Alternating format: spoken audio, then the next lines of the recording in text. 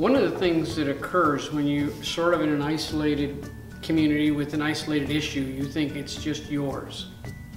So I think I was at the first or second RPAP conference that was organized. And what it really brings you, a group of people, oh, you're dealing with this, we're dealing with this. It's not in isolation. How big's your community? How many doctors have you got? It really helps to deal with that issue, to find out what others are doing and how the struggles are going, because it's not just a single community.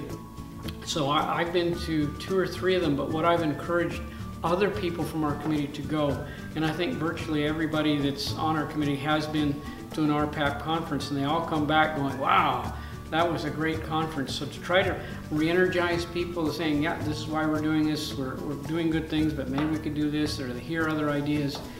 And RPAP is getting better at bringing, because this was new for them to do at a conference.